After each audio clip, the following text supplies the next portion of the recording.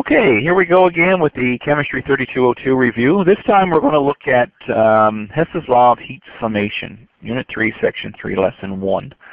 So here we go. We're going to look at Hess's Law here. You can consult your textbook here, 677, 681. And there's a few textbook problems there you can try. And of course the answers are in the back of your book. And if you still can't get them, then fire them off to your online tutor or fire them off in the discussion postings and I can see what I can do for you. What we're looking at here, of course, Hess's Law. I've got a picture of a nice little roller coaster that I rode several times in July '08 in Busch Gardens in Florida. And that roller coaster now is going to have a little bit of significant meaning, I guess, as we start going through what Hess's Law is all about. So we'll come back to this little diagram now in a minute. But it looks like fun, doesn't it? Okay, here's the outcomes for this lesson. Okay, what we're looking at here is enthalpy. Now, remember we said enthalpy was internal energy of a system, all right? The total amount of energy in all the different forms, and we said that's very, very difficult for us to measure. But we said, if we can hold pressure and temperature and things constant, we can start eliminating all these different forms of energy and trying to do a calculation that would consider the change in enthalpy as being the energy that was absorbed or released by the system. So with that in mind, that we're going to be measuring the change in enthalpy, we can look at it from an energy perspective and say, hey, this is a state function.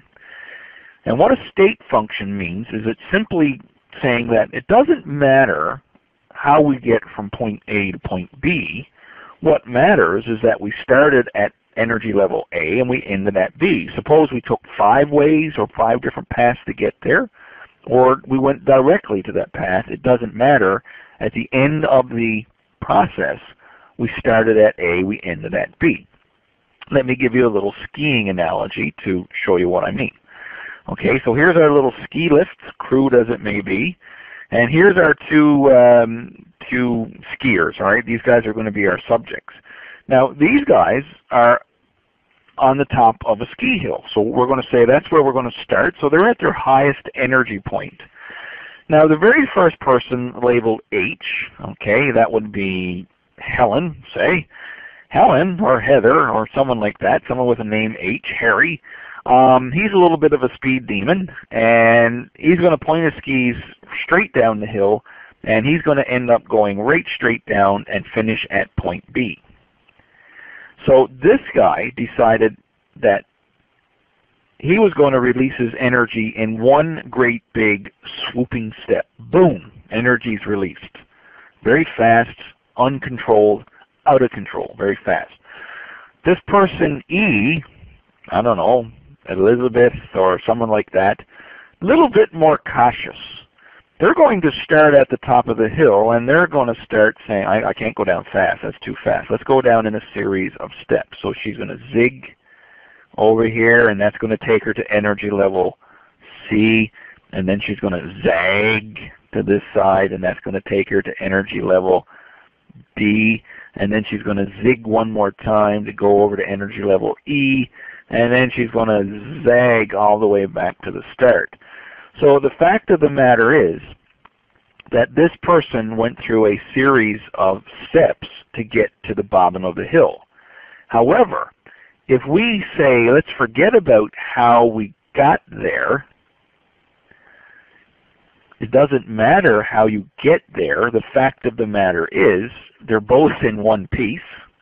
It's just that Elizabeth, or E, took a more roundabout way of getting down there, but she still got down there. So this is what we mean by a state function. It doesn't matter how you get where you're going. You can take as many steps as you want. The end result is you started at energy level A, you ended at B. The pathway you chose doesn't matter. So enthalpy then, we say, is a state function, which means it's independent on the path taken. The path does not matter. Okay?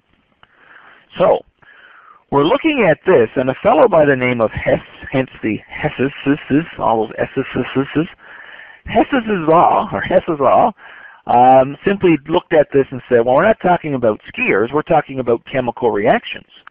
And what he said is that, hey, I know what the chemical reaction is. If I can look at different pathways to get to that chemical reaction, then I should be able to figure out the change in enthalpy.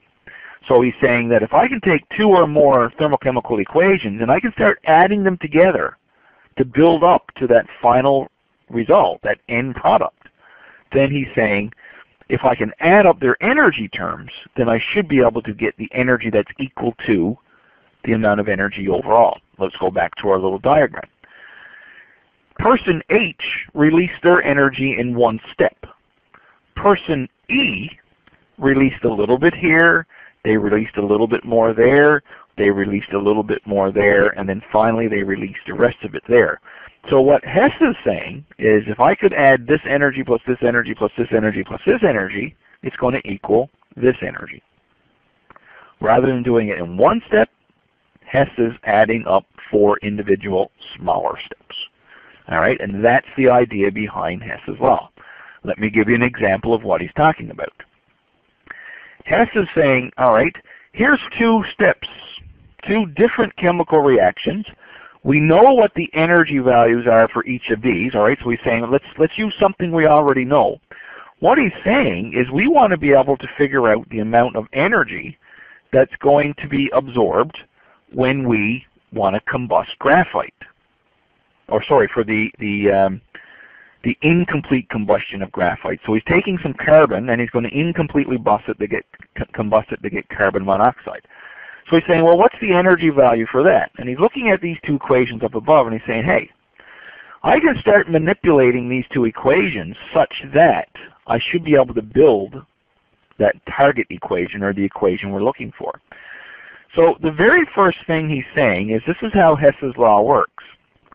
I go through the target equation one substance at a time, and I'm saying, okay, here's carbon in this target equation. Where does it show up in these equations up above here? Well, it shows up in this first equation. So what he says is, all right, this carbon is on the correct side of the arrow. They're both acting as a reactant. And the number of carbons, because that's going to matter too, because remember, enthalpy is an extensive property. It depends on how much of the substance we're reacting. So in that case, we've got 1 mole of carbon and it's acting as a reactant. In this equation, we've got 1 mole of carbon, it's acting as a reactant. So I'm going to use equation 1 as it is. Now what I like to do up top here is I like to say, I'm simply going to multiply this by 1. I'm going to use everything in that equation as it is times 1. So what I do then is I rewrite the equation, and there we go. Now what I do then is I move on to the next substance in my target equation, and it's oxygen. Now oxygen is one of these substances that generally always takes care of itself. Once the reaction is finished and all the steps are completed, for some reason oxygen just takes care of itself. So I'm going to forget oxygen for now, and I'm going to move on to the next substance in my equation. Carbon monoxide. Now, I'm looking at carbon monoxide in my product, in my equation, and it's a product. So I look through the equations up here, and oh, there it is. The only problem is it's a reactant. So what I have to do is I have to flip this equation over so that it's going to be reflective of what it is in my target. In my target equation, it's acting as a product, so I need this guy as a product here as well. So what I have to do is I have to flip this equation. I'm going to flip it over. And whenever I flip it over, right now it's an exothermic reaction. I have to change the sign of my energy term because I reversed the reaction. So as it's written, it's exothermic. If I'm going to change this around, the energy term now is going to become endothermic because I reversed the process. So whenever I flip an equation, I have to change. If it's negative, I make it positive. If it's positive, I make it negative. All right, because I'm reversing the equation. Now rather than say flip here, what I'm going to do is I say I'm going to multiply it by a negative. Okay? And the other problem here is, remember, it's an extensive property. It depends on how much carbon monoxide it is I want to make. Well, in this case, I only want to make 1. So I only want to see 1 here. So what I'm going to have to do is I'm going to have to multiply this by a half. So the negative sign tells me that I'm going to flip it over. And the half tells me I'm taking care of the number of moles of carbon monoxide. So I'm going to flip it over and multiply by a half. So when I rewrite my equation here, okay, I've flipped it over, so the carbon dioxide comes to this side. And because I multiplied this by a half, that's changing to 1, that's going to be a half, and that's changing to 1 as well. And don't forget, I also have to multiply my energy by a half. So as I went through by a half, this changes to 1. The carbon monoxide changes to 1. That's what I wanted, 1. And the oxygen changes to a half. The energy term I had to multiply by a half as well, and that works out to be a plus because I changed the sign, 283 kilojoules. So what Hess is saying is I should be able to combine these two equations, and it should work out to be my target equation. Now before we do that, we have to look at this and say, now we got to start crossing out so-called intermediates, kind of like. Remember we did that with reaction mechanisms, where we said, okay, carbon dioxide should cross out. And the reason it should cross out is there's no carbon dioxide in my target. Good, it should cross out. The other thing I want to look out for is the oxygen. In this case, there's a half oxygen on this side and there's 1 on the other side. So I'm going to cross that out, and that's going to become a half right there. Right? I got a half of 1 on this side, and I got a full 1 on this side, so I'm going to cross out the half, and it's going to end up being 1/2 on the reactant side. Well, lo and behold, that's what I wanted. So what I would do then is I would rewrite my equation. There we go. And lo and behold, it ends up being my target equation. And what I would do then is I would simply add together my delta H's, keeping in mind that the signs, right? It's a negative 393.5 plus a plus 283. So when I add these together, it works out to be a negative 110.5. So just like the skiing example, instead of going one foul swoop, which we couldn't get, this is what we wanted, the one foul, one step. In order to get the one step, we went through it in a two-step process. And when we added them together, we got our target equation. Let me give you another example. Okay, in this case, we want to calculate the heat of formation of butane. So we want to form butane from its elements. So carbon and hydrogen is its elements. We want to figure out how much energy it takes to make this from its elements. So what we need to do, of course, is Hess would have given you these three equations. Now you don't have to worry about the equations that are given. We would give you those, all right? And that's one of the problems, I guess, with this Hess's law is that you need to be able to know how to do the equations. And you need a little bit of chemistry background. You need lots of knowledge of what's going on here. So what we do is we give you these equations, and all we want you to do is to try and manipulate them to make the target equation. So here we go. Once again, I'm going through my target equation from left to right, and I'm saying, okay, I need 4 carbons on the reactant side. I look through my equation. Oh, there it is. It's carbon right there. It's on the correct side. It's acting as a reactant, but I don't have enough of them. So what I have to do is I'm going to take this equation here, and I'm going to multiply it by 4. Get it? Because I need 4 carbons. And because I need 4 carbons, I have to multiply the entire equation by 4, even the energy. So what I would do is I would take step 2. I'm going to leave it as it is because it's on the correct side, and I'm going to multiply by 4. So when I rewrite that one, there we go. So it works out to be 4 carbons, 4 oxygens, 4 carbon dioxide, and 4 times the energy. Okay, the next thing I do is I'm looking for the hydrogen. All right. What would we do with hydrogen? Well, hydrogen is acting as a reactant, and I need 5 of them. Oh, there it is. Hydrogen is on a reactant side, but I need 5 of them. So I'm going to multiply this equation by 5, including the energy. So step 3, or reaction 3, I'm going to leave it as it is. It's on the correct side, but I need 5 of them. So when I multiply through, this is where it gets a little tricky with the halves and stuff here. It's going to be 5 hydrogen, 5/2 oxygen, and 5 water vapor, and times 5 energy. So when I rewrite this,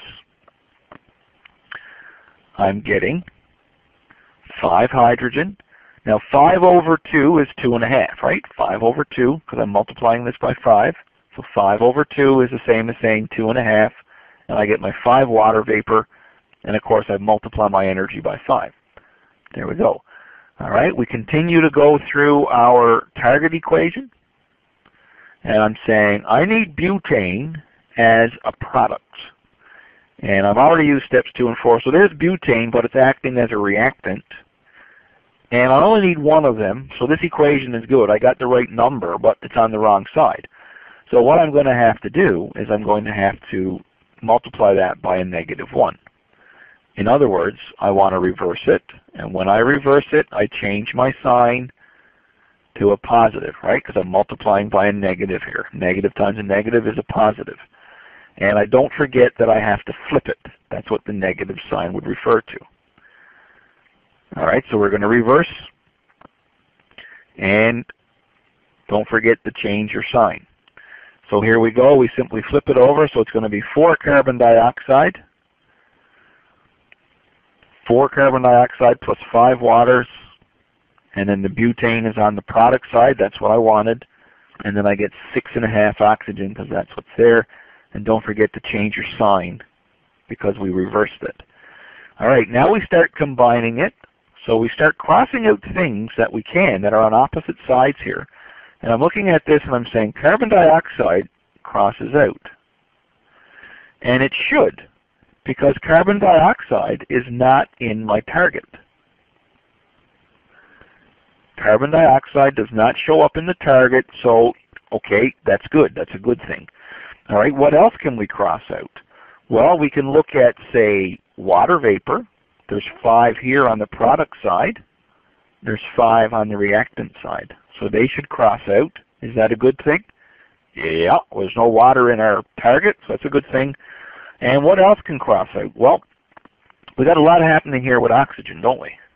And you notice there's no oxygen in our target, so all of the oxygens should cross out. There's 6.5 oxygen right here, and there's 4 and 2.5 right there. That's 6.5. Perfect. That's what we want. So my final reaction, it works out, and it works out to be our target. That was the intent in the first place, to get the target.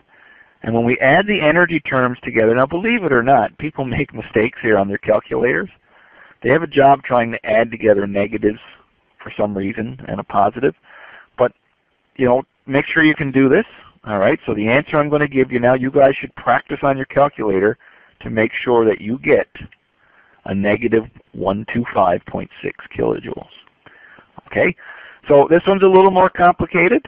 1-step reaction here, and we're doing it in 3 distinctly smaller steps, and therefore we're getting the overall reaction. Okay. Now we've seen something like this with mechanisms before, didn't we? Remember we talked about the rate determining step and all that, where we had, if we had a mechanism with 3 bumps, then we would have an energy diagram with 3 bumps showing each individual step. Same kind of concept. Same kind of concept here, isn't it? Because what we're doing is we're going through a series of 3 distinct steps to get a final reaction. So very similar to what we did with mechanisms back in the unit of kinetics and reaction rates, right? Okay, here's another one. In this case, we're just going to do another one. We want to calculate the molar enthalpy of formation for glucose. We don't know what it is, but we're going to give you these 3 steps. So same thing here. We simply look at this guy and say, let's go through our target equation. 6 carbons. There's carbon. So what I got to do here now is I have to multiply this equation by 6. Don't forget to multiply the energy as well. Okay, so we'll rewrite that one. So 6 times carbon, 6 times oxygen, 6 times carbon dioxide, 6 times the energy. You know, some people make mistakes here where they multiply the carbon by 6, but then they forget everything else. Okay, so you're multiplying everything by 6 here. Don't forget to multiply your energy. The next thing we do is we look at the hydrogen and we say, all right, there it is. It's a reactant. We need 6 of them. So lo and behold, I got to multiply this reaction by 6 as well. Okay, it's on the correct side, but I just need 6 of them. So again, be careful with the fractions. This is going to be 6 over 2, which is going to work out to be 3 oxygen, 6 waters. Okay, there we go.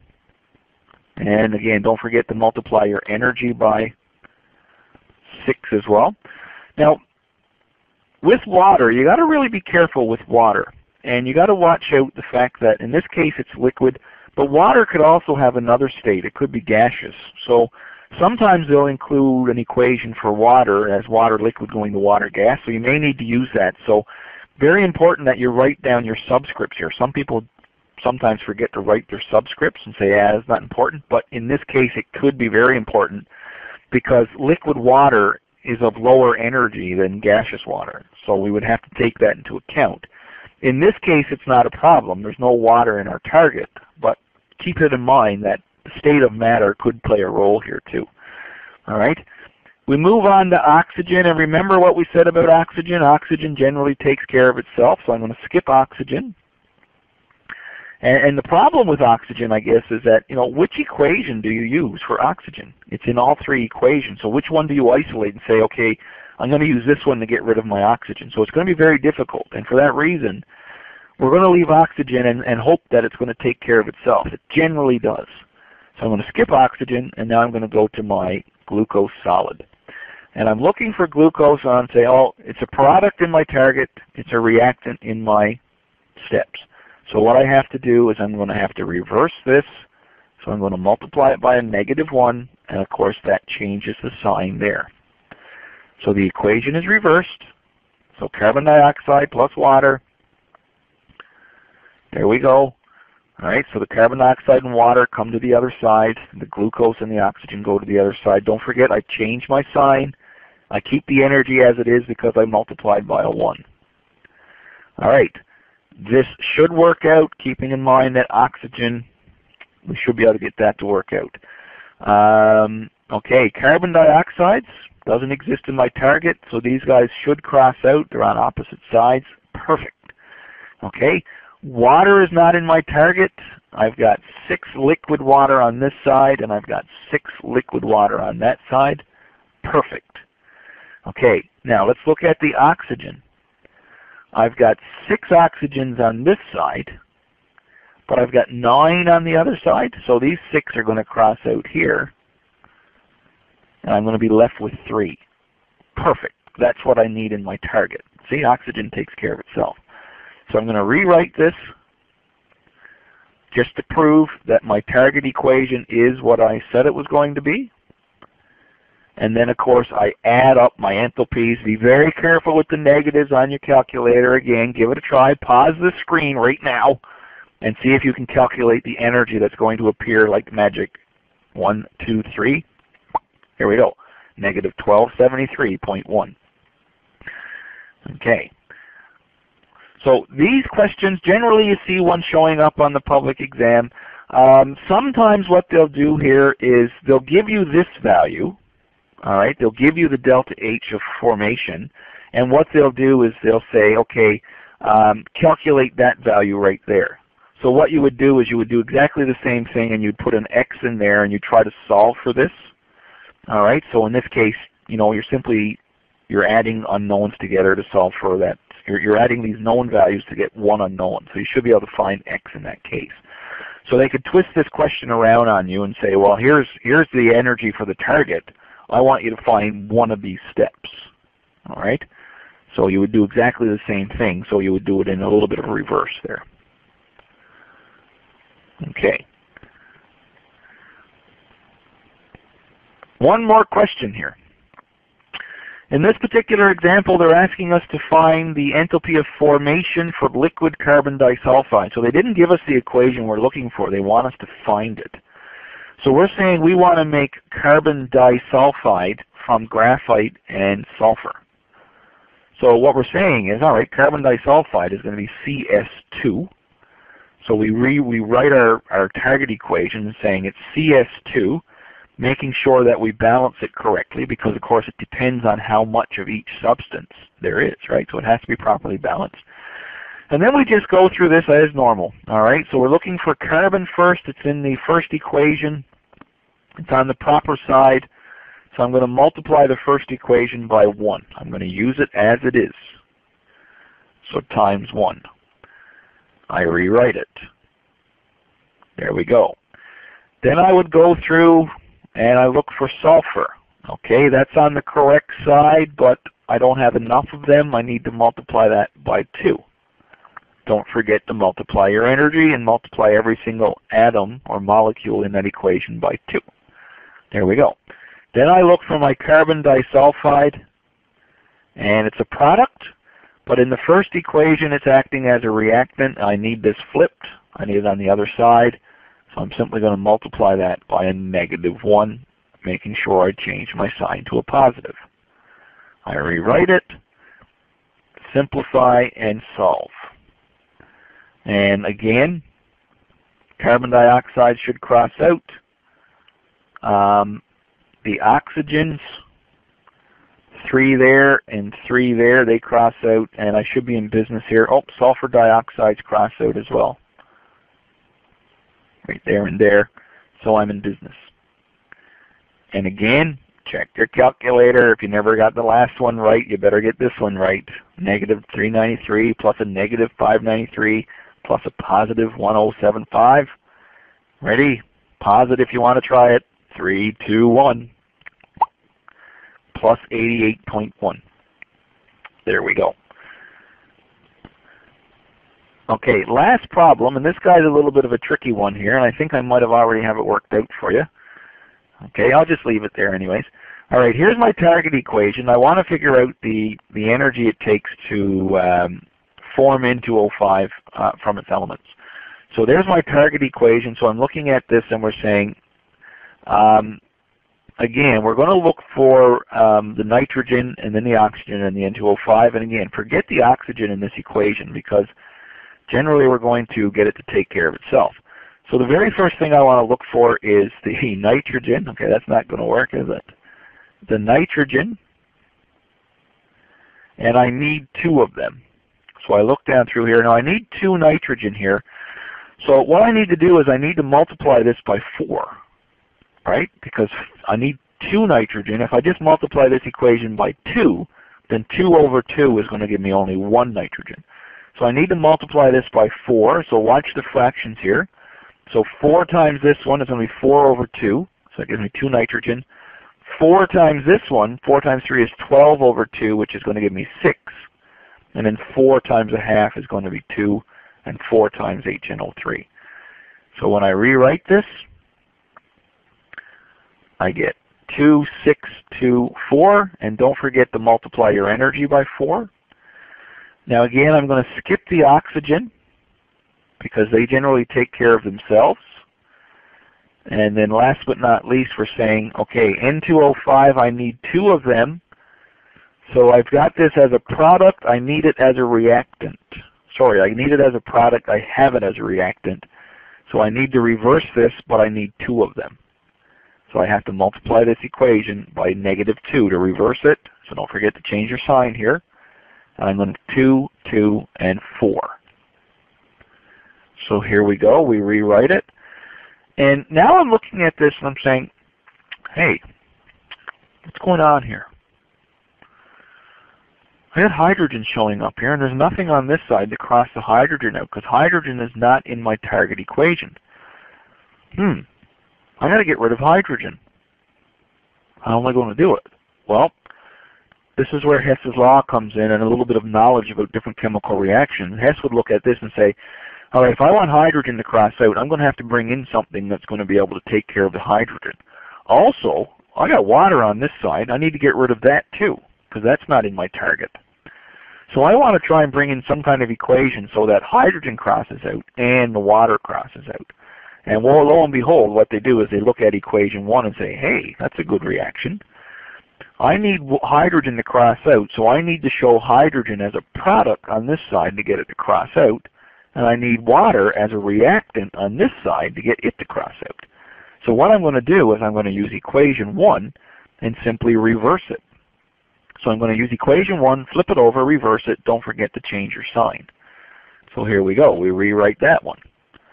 And we're looking at this and we're saying, okay, and this should work out now. I should be able to cross out my hydrogen. It's on a product here. Here it's as a reactant. Perfect. The waters, here it's as a product. Here it's as a reactant. Perfect. Okay. What about the oxygens? I need 5 oxygens. Remember, oxygens are supposed to take care of themselves. I've got 6 on this side, but only 1 as a product. Perfect. That's what we wanted. Cross out that guy, and here I'm left with 5. Rewrite it, and we got it. Oh, one more can cross out too. Forgot that one. The HNO3s can cross out too now. There we go. And we're left with our final target equation. And again, the oxygens took care of itself.